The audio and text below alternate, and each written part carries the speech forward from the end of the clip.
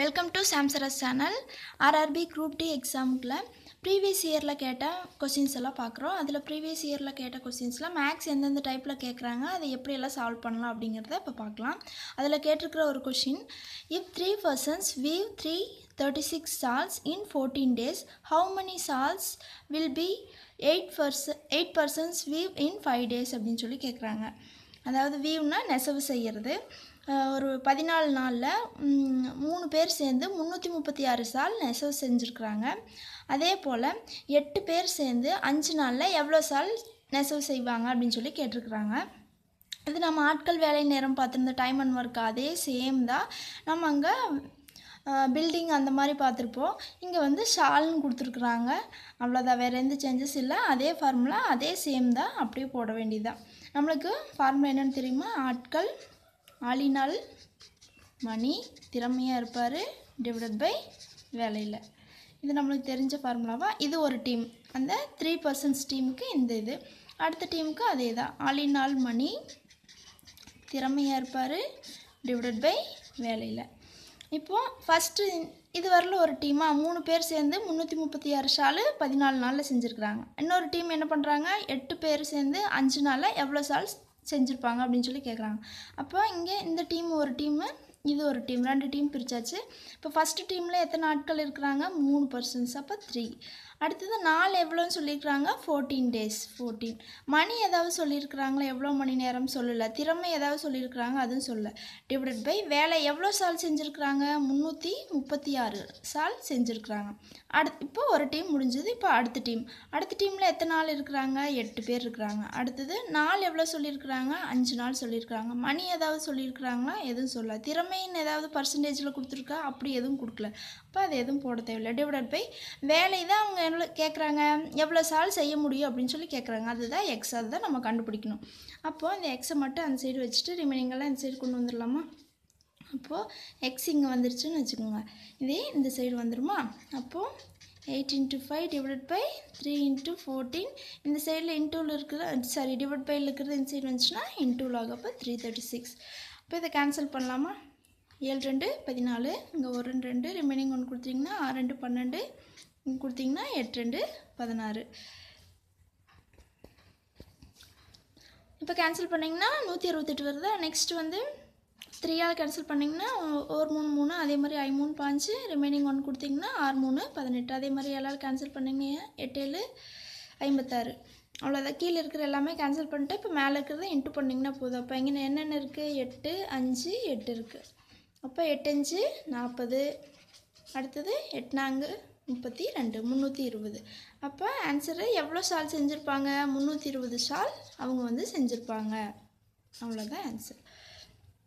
ஒன்றும் இல்லை, ஜஸ்ட்டு ஷால்னு மட்டும் கொடுத்துட்டாங்க. நம்ம ஸ்டேட் கவர்மெண்ட்டாக இருந்தால் பில்டிங் கட்டிடம் அந்த மாதிரியெல்லாம் கொடுத்துருப்பாங்க.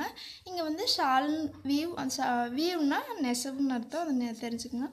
அப்புறம் ஷால் கொடுத்ததுனால நம்ம அதே தான் சேம், நம்மளுக்கு அந்த 2 டீமாக பிரிச்சுட்டோம். ஆளினால் மணி திறமையாக இருப்பார் டிவைடட் பை வேலை. இந்த ஃபார்முலா தெரிஞ்சாவே போதும், நீங்கள் ஈஸியாக போட்டுடலாம். இப்போ அடுத்த சம் பார்க்கலாம். இப்போ அடுத்த சம் பாருங்கள். Price of 5 chairs and 2 tables is rupees 1350. 2 chairs cost as much as 1 table. What is the price of 1 chair and 1 table அப்படின்னு சொல்லி கேட்குறாங்க. ஒரு 5 சேர் 2 டேபிள் வாங்குறாங்க. அதோட மொத்த விலை வந்து 1350 ரூபா. 2 சேரோட விலையுமே ஒரு டேபிளோட விலையும் ஈக்குவல்னு சொல்கிறாங்க. 2 சேர் 2 chairs cost as much as 1 table. 2 சேரோட விலையும் 1 டேபிளோட விலையும் ஈக்குவல்னு சொல்கிறாங்க. 2 சேரோட விலை ஈக்குவல் டு 1 டேபிளோட விலை. நம்ம மொத்தம் எவ்வளோ வாங்கியிருக்கிறாங்க, இதுதான் நம்மளுக்கு கொடுத்துருக்குற ஹிண்ட்டு.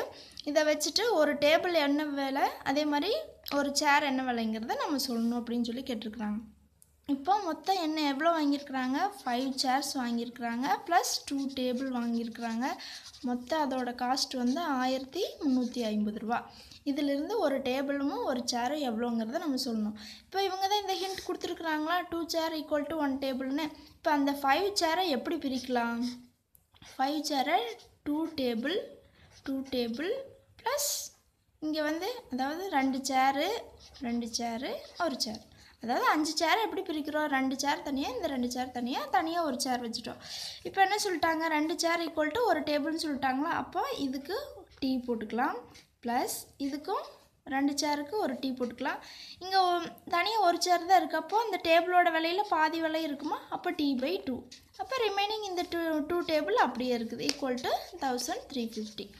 இப்போது இங்கே 2 வந்து பேஸ் பண்ணணுமா, காமனாக 2 எடுக்கணுமா, அதுக்காக என்ன பண்ணுறோம், அந்த 2 இங்கே மல்டிபிள் பண்ணுமா, இங்கேயும் 2t, இங்கேயும் /2 இல்லை, அப்போ மேலே 2t, இங்கே /2 இருக்குது, அப்போ t அப்படியே போட்டுக்கலாம். இங்கே 2 இல்லை, அப்போ 2 2 சார் 4, அப்போ 4t ஈக்குவல் டு 1350. இப்போ இந்த 2 காமனாக இருக்குது, ஆன்சைட் தூக்கிடலாமா, மேலே இருக்கிறது ஆட் பண்ணிக்கோங்க. 4t 5 9, இப்போ மொத்தம் 90. இங்கே 1350 × 2ன்னு இருக்குது, பண்ணிங்கன்னா 2700 வருமா. அப்போ டீ மட்டும் இந்த சைடு வச்சுங்க, 9 இந்த சைடு கொண்டு வந்தீங்கன்னா 9 9 67, அப்போ 300 ரூபா. என்ன விலை, டேபிளோட விலை வந்து 300 ரூபான்னு சொல்லியிருக்கிறோம். அப்போ டேபிள் 300 ரூபானா, டேபிள் இங்கே என்ன சொல்லியிருக்கிறாங்க, 2 சேர் ஈக்குவல் டு ஒரு டேபிள். அப்போ இங்கே ஒரு டேபிளோட விலை 300 ரூபாய்னா இதில் பாதி தான் என்னவா இருக்கும், சேரோட விலையாக இருக்கும், 150 ரூபா தான் சேரோட விலை. இப்போ நம்மளுக்கு ஆப்ஷன் எந்த மாதிரி கொடுத்துருக்குறாங்க, தனித்தனியாக பிரித்து எதுவும் கொடுக்கல, ஃபுல்லாக கொடுத்துட்டாங்க. அப்போ ரெண்டையும் ப்ளஸ் பண்ணால் அதுதான் நம்மளோட ஆன்சர். இப்போ ரெண்டையும் ப்ளஸ் பண்ணிங்கன்னா 300 + 150, ரெண்டையும் ப்ளஸ் பண்ணிங்கன்னா 450 தான் நம்மளோட ஆன்சர். அப்போ ஆப்ஷன் பி தான் நம்மளோட ஆன்சர். இந்த மாதிரி யூஸ்ஃபுல்லான வீடியோஸ் தொடர்ந்து பார்க்கணும் அப்படின்னு நினச்சிங்கன்னா சேனலை சப்ஸ்கிரைப் பண்ணிக்கோங்க. ஆல்ரெடி சப்ஸ்கிரைப் பண்ணியிருக்கிறவங்க எல்லாருக்கும் ரொம்ப ரொம்ப தேங்க்ஸ். RRBக்கு தேவையான எல்லா வீடியோஸும் போடுறோம். இந்த வீடியோஸ் எல்லாம் பார்த்து நீங்கள் சீக்கிரமாக எக்ஸாம் பாஸ் பண்ணி போஸ்டிங் வாங்க, என்னோடய வாழ்த்துக்கள். தேங்க்யூ ஸோ மச், பாய்.